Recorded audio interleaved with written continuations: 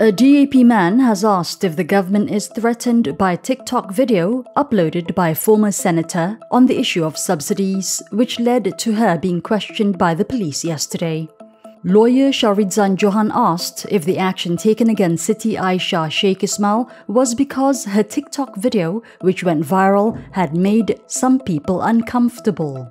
Syahredzan, who is also Lim Kit Siang's political secretary, said there was no reason for such a disproportionate action to be taken against someone for just criticizing the government. He urged the government not to silence those who did not agree with the authorities.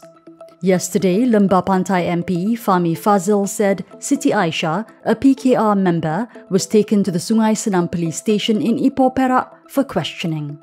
In an audio clip that has gone viral, a voice, purportedly that of Siti Aishah, is heard saying the police and officers of the Malaysian Communications and Multimedia Commission raided her house yesterday and seized the phone and other equipment used to record the video. Aishah, a former chief of PKR Sri Kandi, also alleged that the investigation followed a police report lodged against her in Kuala Lumpur.